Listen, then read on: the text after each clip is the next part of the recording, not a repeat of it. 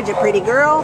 This is Maxine, and Maxine's ID number at the Baldwin Park shelter is A4392611. She is an altered female Alaskan Husky mix, about 3 years old, and came to the shelter as an owner surrender on September 22nd. She weighs about 53 pounds. Now, she was adopted, I guess, from here, but they brought her back because they said she escapes. So, what do we know about Maxine? She needs a safe yard. She needs somebody to pay attention. She needs somebody who understands that she's a husky and she can do things, huh? Look at those beautiful eyes. Look at you.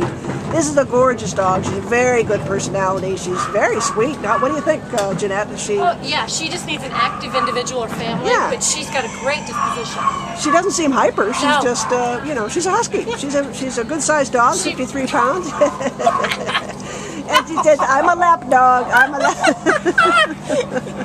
You are. Don't. There you go. We got to see that beautiful face.